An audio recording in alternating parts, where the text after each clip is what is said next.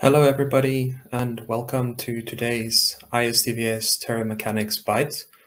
I will be your host for today, Andries Bienzer. I'm a PhD student at the University of Pretoria.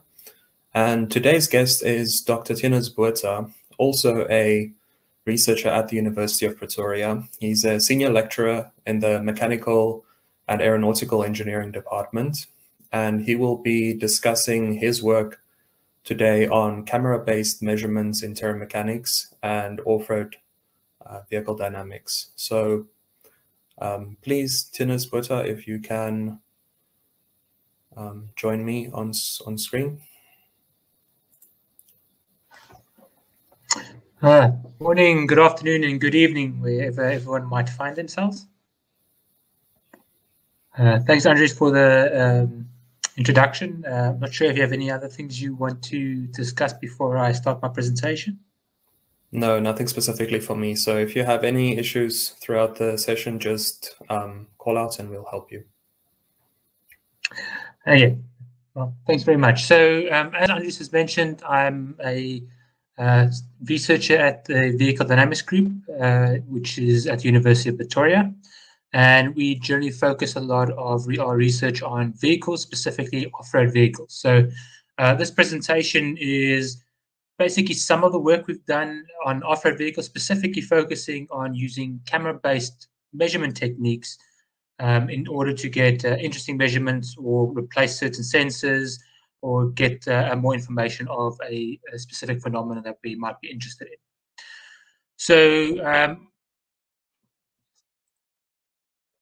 So why digital image correlation? Well, digital image correlation is all about really using cameras, which then views a specific scene. This could be a single camera.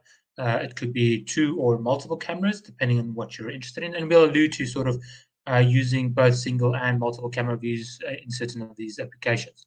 But first and foremost, it's a non-contact measurement technique. You know, you just need to have a camera viewing the scene. So that's one thing. You need to be able to physically view the scene of interest that you want to measure something of, but you don't have to place another measurement on top of something. You know, you don't have to place a accelerometer or whatever on top of the system. You just have to have a camera viewing the system. So that makes it quite beneficial to measure certain things with.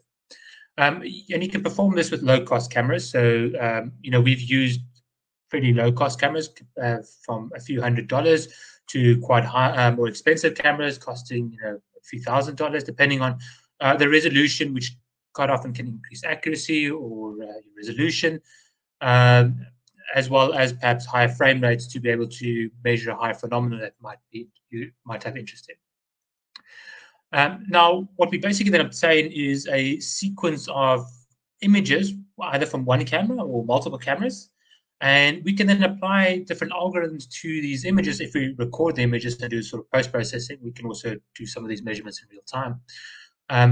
But we can apply these algorithms to these images, and then we can sort of find measurements from them. And again, we'll allude to some of these measurements that we can obtain from them. And you know, you could use the same set of images, apply one algorithm to determine something, another algorithm to determine something else, and you know, that makes it very flexible that you can have one data recording and apply different algorithms, whatever you might be interested in, and you can change these algorithms as well if you're following the sort of post-processing route, which from a research point of view is quite beneficial. What you also then have is an actual visual recording of the phenomena that you're measuring. Instead of just having a single measurement, which if you plot it on MATLAB, you have a trace which does something. I can go and look at the measurement, but also physically see what has happened in the scene. And this is sometimes very beneficial to get a better understanding of what has happened. Now, some of the techniques that we typically use or that I've typically used in this analysis was to sort of track features between images, whether it's sort of full field, meaning we apply to the whole image, or sparse, we apply to certain points. And so we can track features from in a sequence of images or cross images in essence. Using multiple cameras, stereographic rig or even multi-camera views, 3 or more, you can also obtain a 3D position of these features in your images. So instead of having a 2D pixel view, you can also have a 3D pixel view of the scene you are interested in. And we can also determine deformation and strain using, multiple sets of images doing the same scene. And again, we'll allude to these as we progress. And we can obviously combine these. We can track features, but also have the 3D location, so we have the motion in 3 dimensions and so forth. So, we can add all of these techniques into a single measurement to obtain more complex measurements. Now, the first measurement that I'll talk of is sort of using tracking of features. Now, we've used this to determine the slip angle of vehicles or tires, which we measure. So in this scene on the left, we sort of show a camera pointing downwards, sort of testing on a rig where we can control the slip angle by sort of moving our gimbal in specific locations, and if we drive straight, so just for sort of validation purposes. And what you then see on the right is basically features that we've tracked going from one scene to another. So the sort of tail of these particles are sort of where they originate, and the head, the circle, is sort of where they move to. And you'll see sort of different colored images. That's sort of where we sort of apply a filtering strategy, typically in the form of RANSAC or something, which is a random sample consensus, to remove outliers from a measurement. So we basically can just do our measurement using inliers or features that we have high confidence are actually correct.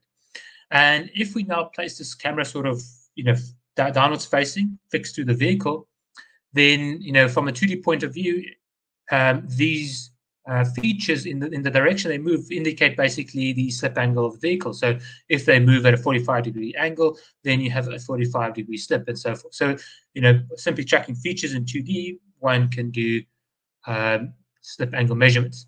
And we've actually developed 3 techniques to do this. So the first is the planar technique, which I've alluded to just now, where we simply track features on a single camera, and whatever angle they're moving in, that is effectively slip angle. Now, the issue here is, because we're typically dealing with off-road vehicles, is that we induce other motions moving over off-road terrain. So the vehicle might be rolling, it might be heaving up and down, or it has some sort of pitch motion. And this can induce additional measurements, which might look like slip angle measurements into the camera motion as well.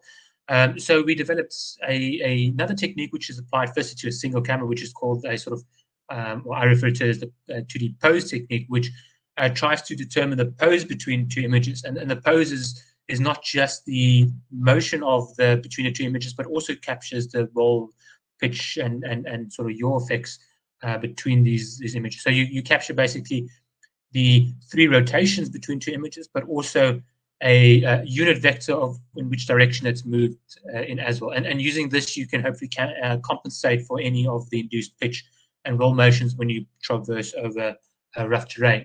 And then, of course, we applied this to a 2D camera, a stereo camera rig, where we have 2 cameras, which then we obtain 3D positions of each of these features. And then we can track, similar to the pose, all the motions, but in the pose technique, the motion that we captured was a sort of unit vector. Here we can actually get the motion in terms of, millimeters or meters, whatever units we're working with. And again, you can see in the top curve, this basically is the speed that we've measured using 2 different sensors. One is the camera 3D, and the other one is a Corrivet sensor, which is, a commercial slip angle measurement system. And we compared these measurements over the Belgian paving. So this is, again, a fixed slip angle measurement. The slip angle here is supposed to be, I think, in this image, 0 degrees. And you can compare now the Corrivet to these 3 different techniques. In general, the Corrivet, which is, probably close to $100,000 sensor, actually provides worse measurements than a simple camera measurement, which is a few $100s in essence. So, and specifically also at lower speed. So, we could get very good measurements, but also just using very low cost sensors.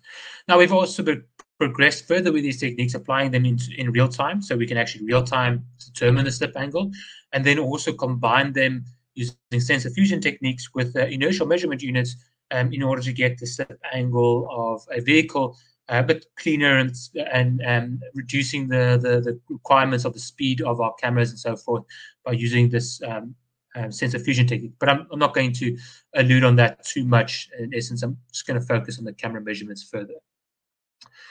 So another technique we can use is to measure longitudinal velocity or longitudinal slip of a tire. So here again, we want to measure the relative motion between a tire and terrain. And again, if we track features on the tire and the terrain, we can hopefully determine the velocity of them, and then using the differences, we can determine the slip velocity. Now, this is using a single camera technique on a drum test rig where we initially sort of fix the interface. We could very easily say the interface is here, and we can track features on the tire, move it to the contact point, and also features on the drum and move that to the contact point. And then we have basically the different velocities of these two objects, and from there we can measure slip. We've also then sort of took this further where we identify the interface region by applying clustering techniques to the different points on the tire. And in that case, we don't have to physically fix the interface. We can have that sort of be defined on the camera. So as you have motion, the tire deflects, it tracks sort of where this interface technique is in essence. So the nice thing is about this technique, rather than making use of the angular velocity and the roll radius to measure the velocity of the tire at the interface, we directly measure the velocity of the tire at the interface, taking consideration any sort of twisting of the tire, any sort of deflection of the tire, we get to the measurements directly. So if we compare these measurements to typical drum tests, where we will have an encoder measuring the drum speed and encoder measuring the wheel speed, we get sort of this result over here, which in these sort of very slow dynamics, we get almost identical results. But you sort of see here at sort of 15 seconds where we now release a braking force.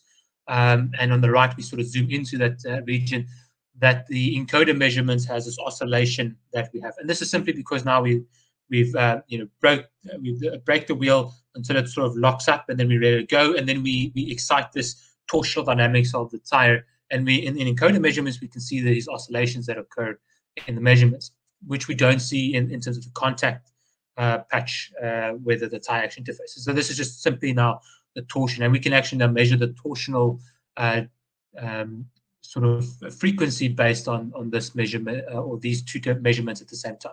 At the same time, quite often your encoder measurements are filtered. So here you'll see the camera measurements, which are completely unfiltered in this instance, gave us a little bit of earlier measurement to the slightly filtered wheel encoder measurements, which are typically employed to just clean up the measurements we have. So we got a slightly earlier measurement, and we have directly the measurement of the slip at the contact patch, taking consideration any deflection that the tire might occur. Further, we've also sort of taken this technique and applied it to 3D measurements. So here we have two cameras viewing the contact patch. And in essence, this actually makes the problem a lot easier to do. It's a bit more computationally inefficient, so it's really a technique you have to apply in post-processing. But the interface between the tire and terrain is actually now much easier to determine, because in essence, it's really the furthest point away from the tire or from the camera. So we simply look at what is the point furthest away from the camera, and we can then sort of fit a parabola around that to sort of say this is the interface between the tire and the terrain. And then we can track features on the terrain and features on the tire, and we don't have to do any sort of compensation for the terrain velocities that are close to the camera, because in pixel coordinates they'll be faster because they have larger motion being close to the camera. Here we have 3D coordinates, so we don't have to compensate for that, and we can also compensate for any sort of angle that the cameras might be skewed in terms of viewing the actual scene of interest that we have. So we've then also compared this technique over then driving over rough Belgian paving with traditional techniques. And again, in certain cases where we have very good control of the setup, we get very identical measurements.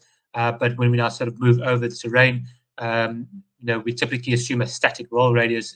In this, again, in camera technique, the roll radius completely changes, but we don't have to compensate for it because we directly measure the tire speed and the terrain speed directly with a single sensor, and therefore with a single sensor we sort of compensate for a lot of aspects in essence as well. So this still revolves the motion of the tire basically as a single point, so we don't do any tracking in this instance of the whole sort of circumference of the tire to get different slip velocities across the circumference. We still boil it down to a single point measurement on both terrain and the tire in essence. But this was quite a nice technique to employ on off-road terrain. So taking the further now, instead of tracking sort of sparse points, we can also do this with a full field measurements. Is where we try and effectively track each and every single point between different images. So we basically do deformation measurements in essence. So with two cameras, we can determine the profile of an object, and if we have two profiles at different states or different times, we can determine deformation between these two states. And in essence, the states could be different. For example, we can measure the deformation relative to an uninflated, unloaded tire, or as in this analysis, which was an inflated, vertically loaded tire, where we now compare that as a reference point, and then the sort of fully braked tire, so almost where it completely locks up. What is the deflection we see on this tire? So, what this now allows you to do is basically measure perhaps if you do this over different time periods, you can perhaps measure now the different velocities of the circumference of the tire instead of having a single point. I haven't really looked at that on the outside of the tire in essence, but we'll get to that on the inside of the tire. But you can also now here see the deformation. So we can see here that the tire is deflected by a certain amount towards the left. We can use this to determine sort of the stiffness, longitudinal stiffness of the tire based on having a force measurement and this deflection measurement. So we could do a simple jump test rig where we gradually break the tire. We get different force measurements. We get different deflection measurements, and from there we can get the longitudinal stiffness of the tire while it's rolling, not just in a static sense. So the rolling stiffness, longitudinal rolling stiffness of a tire, or of a rolling tire in essence. And we could also get the deformation natural. So you could probably use this then as well to validate more sort of FEM-based tire models, in essence, to see whether you get the same sort of sidewall deflection or carcass deflection, whatever you want to do, and validate that model. Because obviously, if you generally have a very good carcass deflection, or if your carcass deflection is very accurate, that generally means that you should have a fairly good physical representation model. It's then just normally the friction model that one needs to sort of then introduce as well. So taking this measurement now, where we measured on the outside of the tire, there was sort of great interest to place this measurement on the inside. So we developed this T2 cam, which we refer to it, which is sort of a short abbreviation for tire terrain camera, which allows us basically to place cameras inside of the tire. And we have this mechanical stabilization system such that the cameras are stationary while the tire might rotate. So we can then always look at the area in contact with the terrain. So we view the inside of the tire, always in contact terrain, because that's generally where all the interesting information happens. We don't have to sort of get a measurement every time the camera gets around. We get that view all the time. And it's a purely mechanical stabilization, so there's no control systems. It's a very, very simplistic and sort of robust method. We record the camera measurements typically on an embedded PC inside a tire, and then sort of just download the data then afterwards that we might be interested in. So we've used this system then in a lot of other measurements to take measurements on the inside of the tire, which is nice from a terramechanics point of view, because some of the other measurements you always need to be able to view the scene. And if you're doing tests on deformable soil, sand, mud, or whatever it might be, quite often the contact area is going to get covered in sand, and you won't be able to directly measure the region in contact with the terrain. So you can't use some of the techniques developed earlier to soft terrain sort of analysis. We also have a very controlled environment inside. You can control the lighting, so we have very good control of what is going to happen on the inside of the tire. And then we can do a lot of analysis, and I'm going to allude to some of the analysis that we've done on the inside of the tire. So this is sort of very early measurements that we obtained in conjunction with Krell in the US. which shows sort of deformation, measuring the deformation of the tire as we sort of drive over a trapezoidal bump. In this case, sort of slightly on the half the tire is on the bump and half the tire is off the bump. And we can measure the deflection relative to, again, some state, whether this be, I'm not 100% sure if this is a relative to an inflated but not vertically loaded tire, or this is an inflated vertically loaded tire, but 100% sure at this instance. But again, we can measure the deformation of the tire relative to that. And again, very useful perhaps in determining sort of, or validating and building FEM models, or sort of quasi bulk finite element models of a tire, which you could validate easily the carcass deformation of the tire driving over different objects, whether it be cleat, static, or dynamic measurements as well. So what we can also then do is we can do full field velocity measurements. So we take measurements over time, and we sort of track particles over different sequences, over different time steps, and we can then get the longitudinal velocity of the tire. We get the 3D velocity of the tire in X, Y, and Z coordinates, but we can then specifically look at the longitudinal velocity, which is just an X, or we could have a look at a sort of the velocity tangential to the normal vector of the tire, in essence as well. Whatever you want, there's a lot of options available because we have so much information inside. And again, what's beneficial here is that we can measure the velocity inside of the tire, taking the radius of the tire in consideration. We can actually now see what is the tire doing inside. Is it sliding across the velocity, or is it sort of a rigid drum, or some sort of combination of that in terms of the velocity profile that we get inside a tire?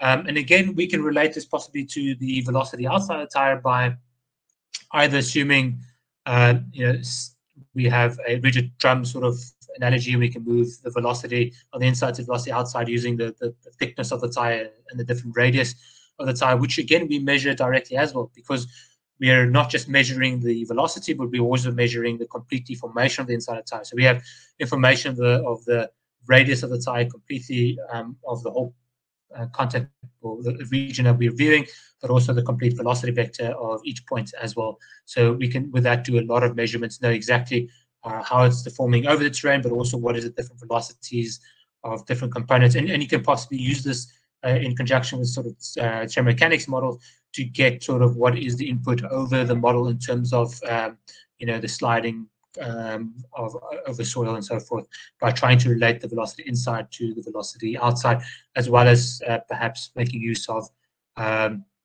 the deformation to get a better idea of perhaps what is the vertical load on the tire. If you this is sort of another study we're working on, but it's very early days to using this information inside a tire to get sort of force measurements applied to the tire on the outside, and hopefully that could in future enable a lot of ease in development and validation of terramechanics soil models in the future. And again, here doing these tests at Virginia Tech, we compared the traditional measurements that we had, and again we got very good correlation. Boiling it down from a full field to a single point again, because traditionally that's what you'll say, you only get a single measurement of this is the velocity of the tire, this is the velocity of the center of the wheel, and therefore this is the slip, assuming quite often a static radius, or somehow measuring the radius in some other methodology as well. So we got very good agreement, and that a lot more information as well. We've also then moved into doing strain measurements. So again, if we have the deformation between two states, we can determine the strain between those two states. And the idea here is to move perhaps towards smart tires, which you can place strain gauges inside the tire, and using strain determine what is the loading on the tire. And we've tried to focus specifically on agricultural tires. There's a lot of work being done on passenger tires, which has a fairly homogeneous tread, and here we do it sort of on a large lug, still quite a small tire. It's a 16-inch tire, but has quite large lugs. And we were sort of interested in seeing what is the effect of the lugs on the strain that we measure. And we started off doing static tests using T2 cam on the inside of the tire, measuring strain. And sort of the nice colorful pictures on the bottom show a sort of inflation test where we measure the strain relative to a uninflated, unloaded tire, and you can sort of see here that you have regions of high strain and low strain, and it sort of matches with the tread pattern. So you can sort of see that the tread effectively stiffens up the tire in certain regions, and you have areas which have higher strain and lower strain due to the non-homogeneous stiffness of the tire. And again, this could be beneficial from validating FEM models as well in future.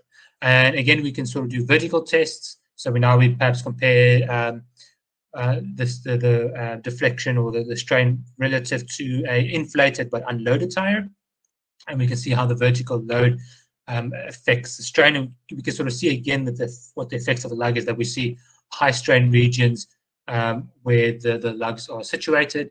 And again, we can do this in a longitudinal direction and a lateral direction. And in general, what we see is that the lugs have a significant effect in the static, in these static tests in terms of where we will see high strain. So if we sort of boil down to this top right, lines that you see are sort of sectional lines through the tire for a longitudinal test, showing, I think it's a longitudinal section, so at different longitudinal positions on the tire. Or you can sort of see it as different angular positions in this, it says in the contact patch, at different longitudinal loads. So the percentage of the graph shows you percentage relative to the vertical load of the tire. I think it's either the maximum vertical load of the tire or the actual vertical load to 95% of the vertical load, or it's the load index of the tire. I'm not 100% sure again at this instant. But again, what we could see was there were regions of very high strain and regions of which almost showed no strain that was developed in those regions. And again, this is based on the lug profile. So we use this to basically place strain gauges in further tests, which are sort of illustrated by these three black dots on the nice colorful pictures. These are regions where we've placed full field strain gauges, lateral strain gauges, and longitudinal strain gauges in order to get some measurements of that. And this is sort of, again, measurements that we saw. This top left image shows comparison between T2 cam and the strain gauge measurements for a specific point. So we sort of simulate the strain gauge in T2 cam, and we get very good agreement between the two measurements. In this instance, the T2 cam measurements were, in this case, a little bit coarse. With the strain gauge, you get a little bit more finer resolution because we basically take an image every 2 degrees of rotation, I think, of the camera. It could have been a little bit more coarser than that. And again, what we were interested in to see was from T2 with using T2 cam is whether the lugs still affected the location of strain gauges placed on the tire when it's rotating. And again, we basically could do this by analyzing the strain on the tire at different sort of rotations, but sort of simulating a full rotation of the tire. And then we get sort of this waterfall plot on the top right, which shows again sectional views through the tire. And again, you can see sort of simulating how a strain gauge would move through the profile. And again, you can see that the strain gauge, depending on where it's placed, will have a different profile that you measure in on the strain gauge. So again, where you place the strain gauge relative to the tire will have a significant effect in terms of the actual profile you see on the left-hand side, which shows these peaks and these dips, which are very good to use for perhaps what is that applied for loading conditions on the tire, in essence. So what we've also done, and this is sort of the last thing I'll mention, is modeling of the terrain then in a sort of, what is the 3D profile of the terrain. And here we might be interested in sort of undeformed terrain. What is the undeformed terrain before we actually drive over it? And we tested this on different terrains. So this is specifically testing on snow. So we have fresh snow as the first one of the year, and then sort of snow after a single pass of the tire. And again, we could see we can measure the profile of the tread indent into the tire as well as fresh snow. We then also tested sort of a ice surface, ice watery sort of muddy surface, grassland, as well as sort of mud surfaces. And again, we were successful in being able to measure the deformation over these different terrains, these off-road terrains, without having to do really too much in essence. So this allows you to be able to measure the terrain profile, which you can use in certain measurements, but probably more so, which might be more of interest, is to measure the rut depth that you're interested in. And again, what we have is a 3D view that you have, so you get sort of a volumetric indentation of the tyre, which a tyre makes into the soil. And there's not a lot of algorithms which directly make use of 3D volumetric deformation, but you can sort of boil it down to a single rut depth measurement along it, which you can automatically determine. So you can have a single camera viewing after a single pass of the tyre, after multiple passes of the tyre, and get the rut depth. And then as you do multiple passes, there's a possibility that you can develop tyre models online, not tyre models, sorry, soil models online based on different passes of perhaps different tyre diameters or tyre widths, in essence, different vertical loads on the different axles, and seeing how the deformation changes through different passes to develop what, a sort of course model. What is the soil I'm typically driving on? And use that in terms of identifying the capability of, can I actually traffic the soil perhaps? Am I doing damage to the soil? Should we be not driving on the soil too much, or should we start a new rut because we now might be causing vehicles which are platooning behind us to actually get stuck in these ruts that we are creating? So it opens up a lot of sort of capabilities in terms of monitoring the impact of vehicles on soil, but also perhaps identifying whether the vehicles are capable of traversing this soil and making a decision whether it's a sort of no-go or go terrain in essence, or whether we should be employing some sort of traction control or tire inflation control in order to be able to get better traction, or smaller ruts that we're creating into the soil that we're driving over. So in summary, what digital image correlation or camera-based techniques allows us to do is to take images and just apply lots of different measurements on it. And we can do some of these measurements in real time, depending on the speed of the algorithm. And some of these measurements can give you a lot more information in post-processing, which we can use in sort of research areas to improve soil modeling, improve tire modeling, as well as general vehicle dynamics control and so forth. And the idea here is hopefully to not just use these systems for the control of the vehicle, but also in terms of doing further research on tires, on soil, and so forth. So in general, our future work is, just to continue on improving the systems and algorithms. There are some algorithms which we can probably move over to slightly more artificial intelligence routes using convolutional neural networks to try and speed them up. We have had a look at that at some point. We didn't really get a speed up in improvement, but algorithms are improving all the time. Computational performance of computers are improving all the time. So, there's always sort of, what are the new techniques that we can employ to these images? And again, we have, nice thing is if you have images, you can always go back and apply different techniques to the old images that have and compare them to your previous techniques and so forth. Or you can do real-time measurements in certain cases, depending on the performance of the algorithm. So yeah, that's generally it from me. I'm open to any questions. Well, I'll give back to Andrew so he can sort of run the session. I'm sure he'll open up to any questions that are on the floor. Yes, thank you. Thanks a lot, Dr. Botha. That was very insightful, interesting work. Because I'm at the University of Pretoria Vehicle Dynamics Group, I am familiar with the work that you've been doing. So I think there's a lot of people that can get a lot of insights in this work. So I have a question. It's a little bit more of a general question, not really specifically. So how did you end up concentrating your efforts in camera-based measurements? Like, what was the initial drive for going in this route? Sorry, Dr. Botha, you're still muted. Thanks. So this was sort of interesting, actually. It started my PhD, which was not really based on camera-based techniques. It was based on control and parameter estimation, where we wanted to make use of camera measurement techniques to be able to get some measurements. So the first thing we want to do was maybe get some microtext measurements of the terrain using 3D techniques, and from there we can get perhaps a rough estimate of friction of the terrain. But also then use this for sort of a measurement of slip, which we could then use in parameter estimation and control systems.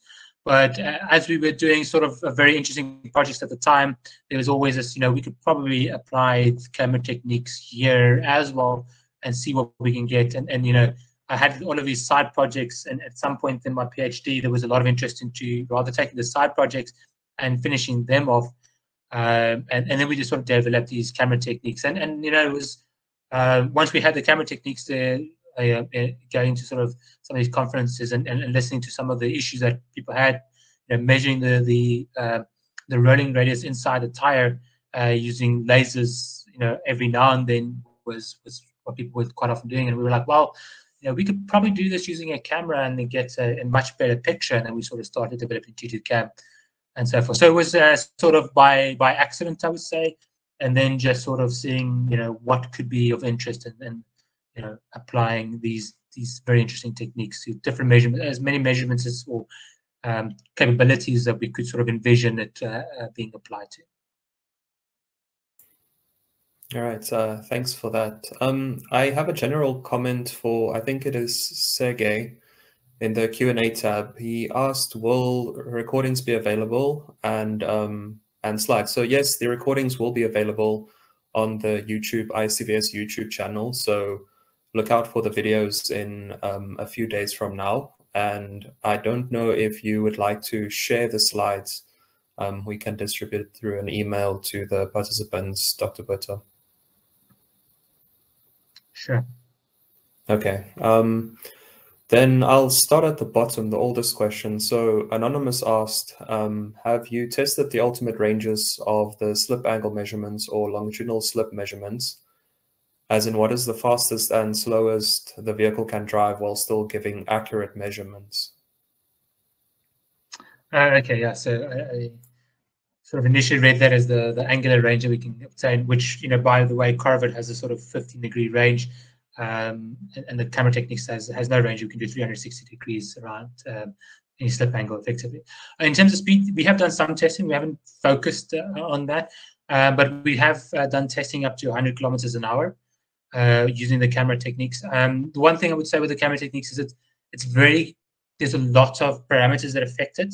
For example, lighting is very important. So if it's a good lighting day outside, then you can sort of make use of very quick shutter times and small apertures and things like that, where you can then get much faster measurements. So what we've developed in sort of few, and I haven't discussed it here, but as well, is that we have a system where we measure the vehicle speed with a very sort of rough course. It's more for the slip angle measurement, using a GPS to measure the vehicle speed, and using that we basically change the triggering of the cameras to be either smaller, wider, or shorter and longer to try and make sure that the pixel displacements are a sort of set pixel length in essence.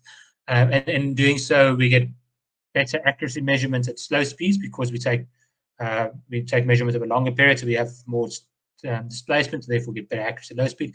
But it also allows us to go at faster speed because we're pulsing very quickly and getting so at speed, the two effects that you have is firstly the limitation of the camera, how fast can you physically take images, and then the next is the blurring of the images, which is really related to your shutter time, and that's related to the amount of light, your aperture and stuff. And so there's a lot of room you can play with over here. But yeah, we've tested up to at least 100 kilometers an hour, the system that we've developed. Okay, cool. I see Dr. Keane also asked a question. I don't know, he's usually very enthusiastic to ask the question in person, so I will wait and see if he wants to pop up in the moderation box. Yeah, here he is. Right, so Dr. Keane, you are free to ask any questions. Oh. Hello, Theunis. How are you? Good to see you again. I've seen your conferences in the past. There's a lot of interesting stuff here, and a sort of few questions. The one that sort of came to mind to start with was that there may be people in the audience who are quite interested in trying some of these techniques. So I thought, from a researcher's viewpoint, could you say something about how long it took to design your first camera-based measurement instrumentation, then how long it took to get it to work, and to be able to calibrate it to an acceptable accuracy?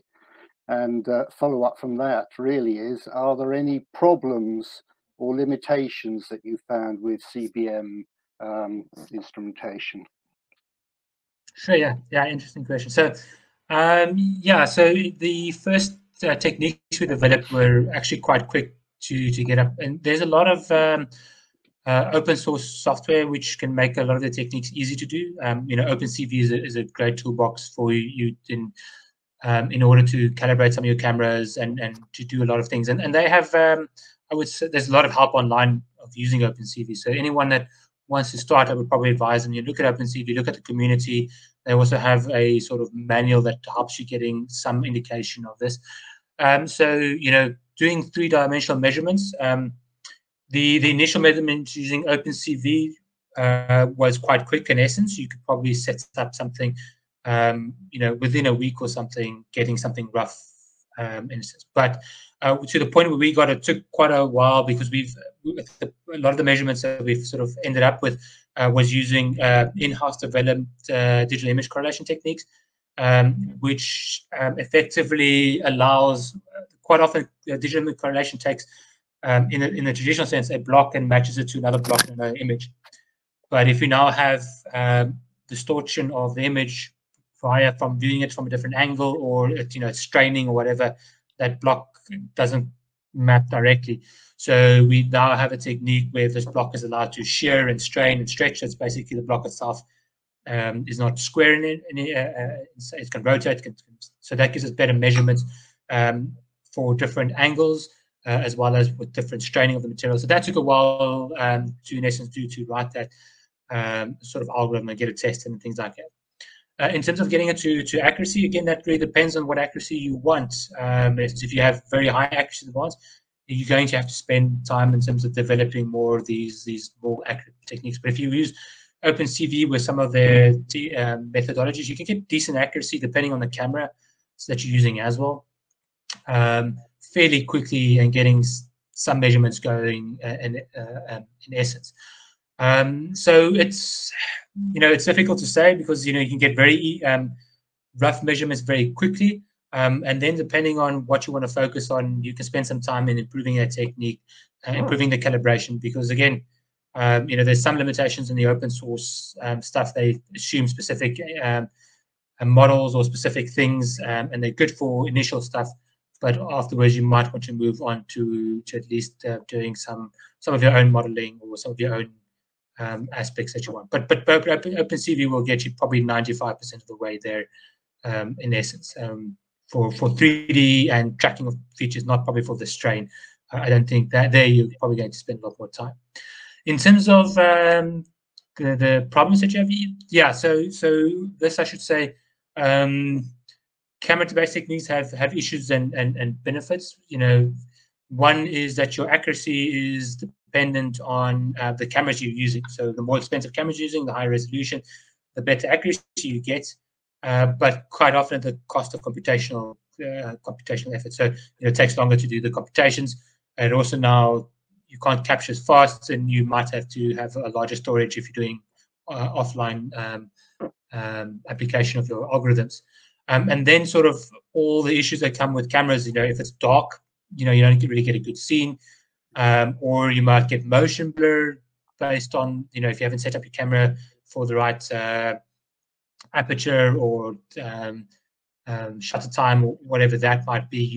You can get really blurry images, which aren't beneficial to use in any application. And then obviously, if you can't see your objects, then you can't measure them at all. So you need to be able to see your objects in essence.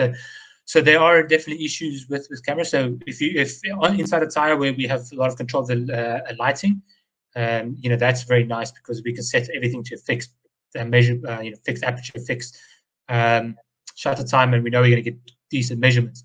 But on the outside, we have shadows incoming. The sun changes position, or it goes down, or there's a cloud that comes in. You need to have algorithms that can compensate for the lighting, and in certain cases, maybe add additional lighting to make up for that. So yeah, so there are definitely some limitations of the camera-based measurements. And so there's lots of storage data as well. Instead of having a single trace, or for any measurement, you now have images, which you're basically storing if you're doing an offline measurement in essence. Right. I hope that answered most of your question. Yeah, I think so. I mean, there's one point, I suppose, which some people might be thinking about. That. Do you do most of your experimental work with real-time processing, or do you collect the camera data and then do the processing post-process the data? Because obviously, at some point, if this is going to be a commercial application, then it would need to be real-time, and the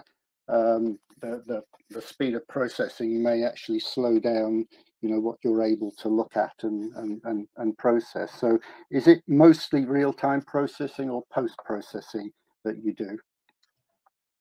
It's a combination. I would probably say from the start it's post-processing, because you want to obviously test the algorithms before you move anywhere into real-time.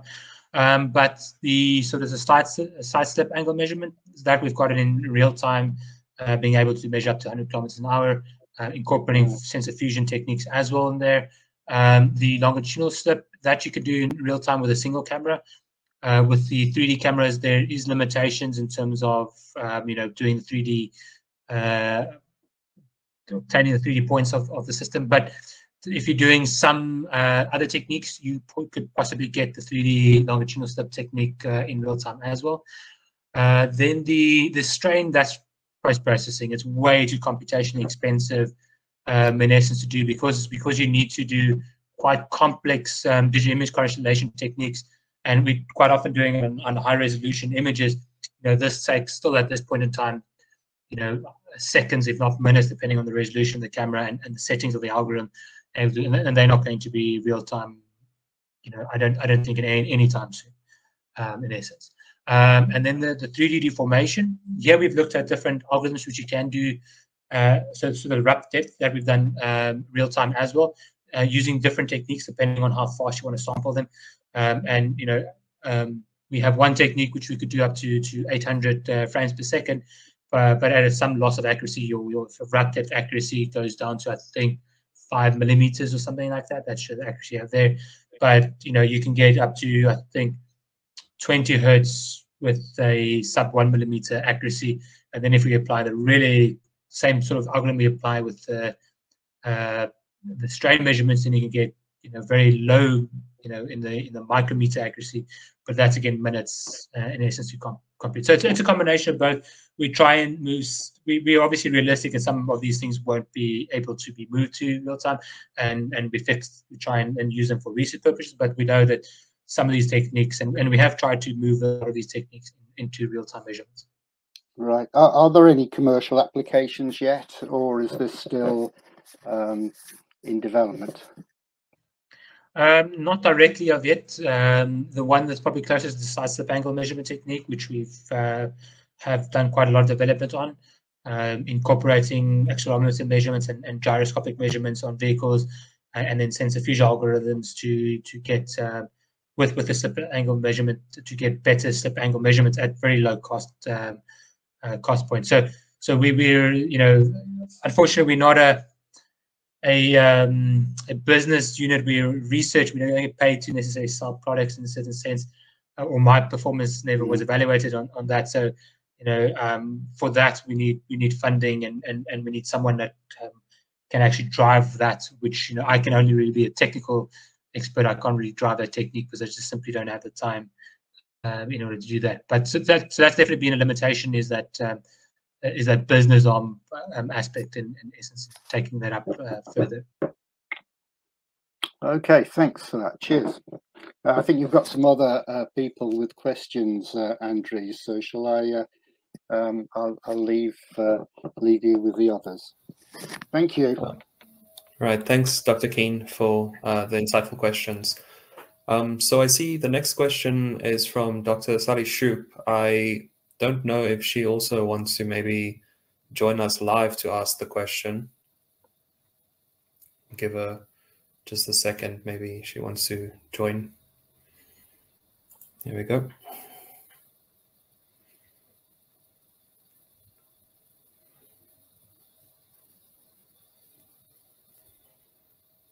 You are muted, Sally, if you're trying to talk.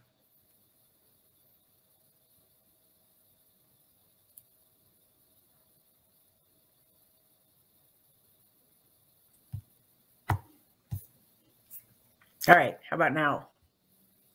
Yes, loud and clear. See and hear you. Thank you. I didn't need to read my question personally, and I think you already answered some of it, but I was just wondering if you could speak a little bit about the application and who the end users are, especially for these large lug tires, and how you see that helping practical applications in the future. Yeah, so the idea here with the large lug tires is mostly for sort of agricultural purposes to a certain degree. They and perhaps military applications as well, where large lugs are possible. But again, a lot of the techniques could possibly be employed in passenger vehicles as well. But there are work has been done in passenger. We're sort of trying to fill the gap on the large lug tires. So the idea here is to sort of one, from a research point of view, to just do the measurements on the inside of the tire, look at different phenomena occurring, and see whether we can use this to improve the modeling of the tires, perhaps, which can then be used for OEM to develop better multimodal dynamic models, which they can use in their simulation environments, also for research purposes, and then sort of try and move into the smart tire approach, where probably would not be using camera-based techniques, probably because of speed requirements, but we've tried to use it as a tool to enlighten us in what is happening, because we can do full field measurements instead of just anything single point. But the end idea here is to be able to hopefully determine the loading conditions of the tire, for argument's sake, the pressure of the tire, which you can then use for tire pressure measurement systems, or tire inflation monitoring systems, or to use them to get the longitudinal, lateral, and vertical forces, which you can then use in control systems, perhaps, to improve any sort of traction control system, or whatever it might be, in essence, to improve performance of these vehicles on specifically off-road terrain or deformable off-road terrain, in essence.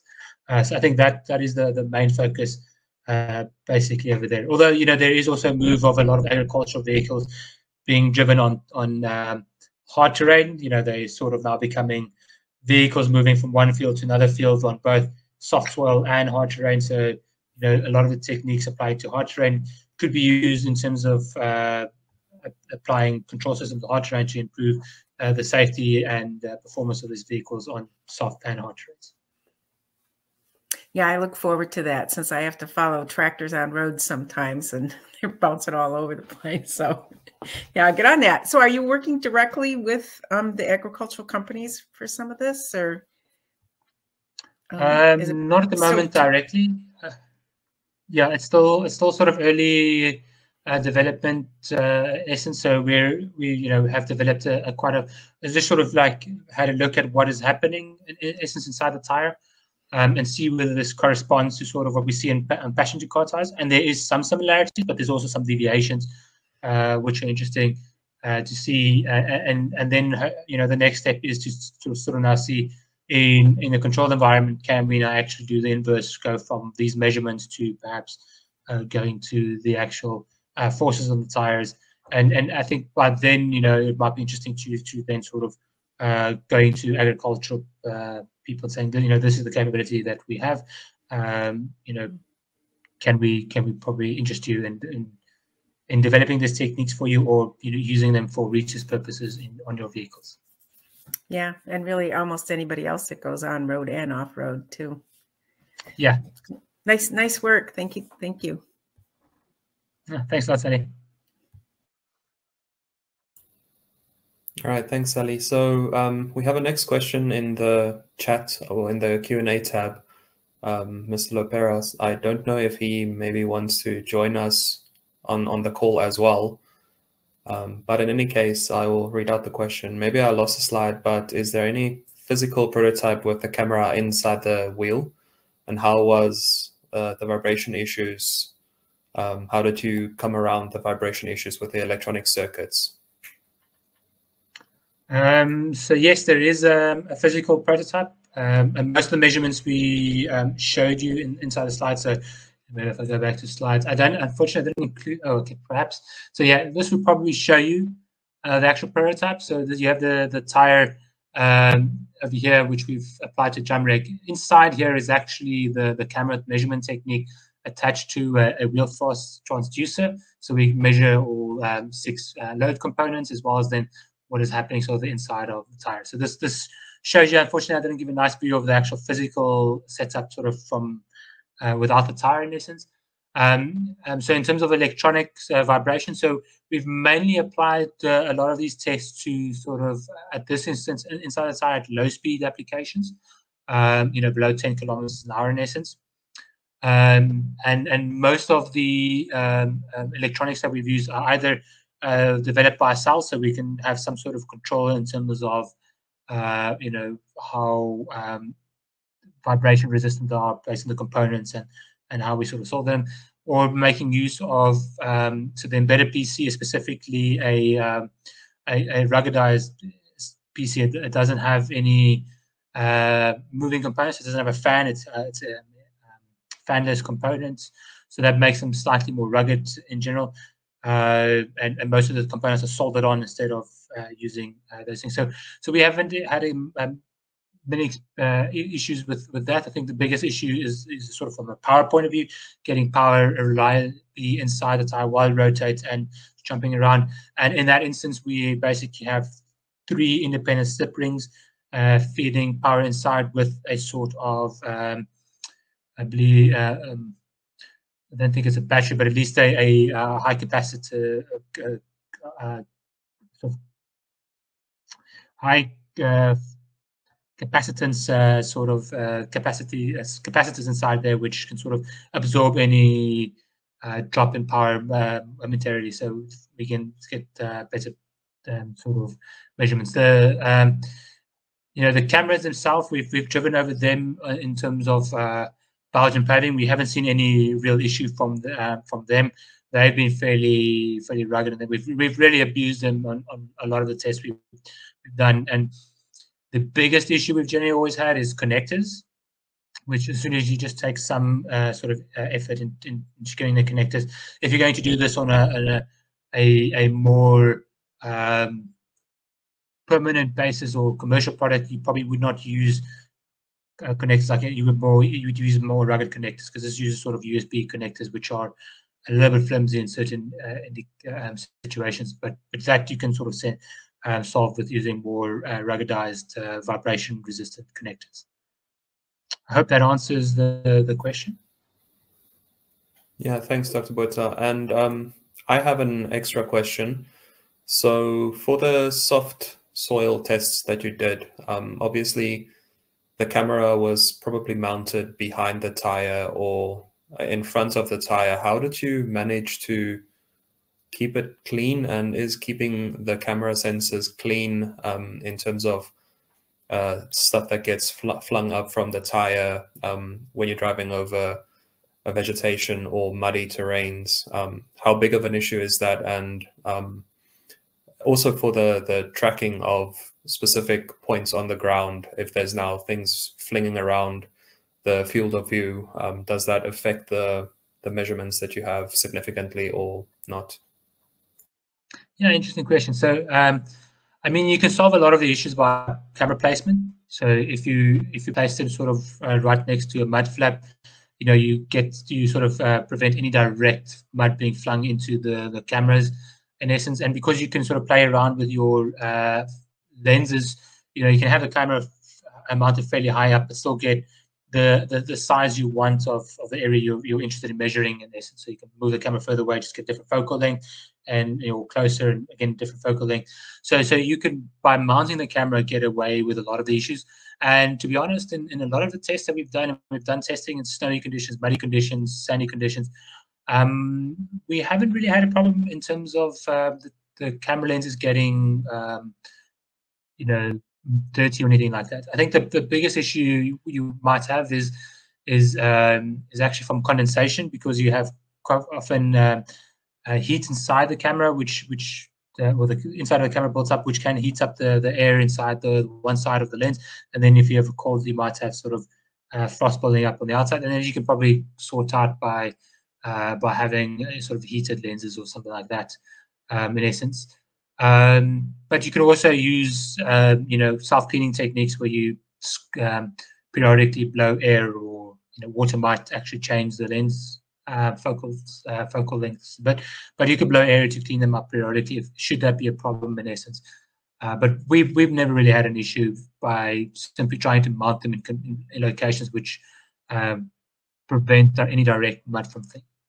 In terms of having particles moving in the images, yes, that could be a problem if you're tracking those particles instead of the actual terrain.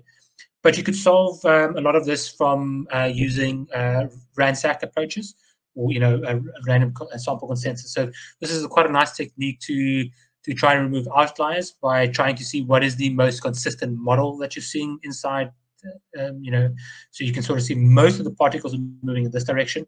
Any other particle that you see will probably be moving either random, or hopefully not as many would be moving in the same direction. If they are, obviously, you could use other techniques where you sort of go from a time-based, I was moving in this direction.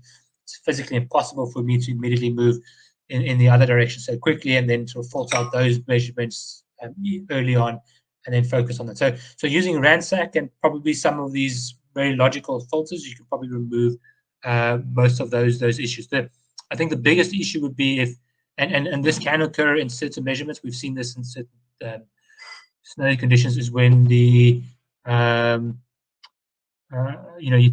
flinging so much material perhaps that you actually, the visibility that you're of the tire or the interface that you're measuring is actually obscured, and then you might not necessarily be measuring that specific point. So that is definitely something that can happen. So that's one of the nice things of inside the tire.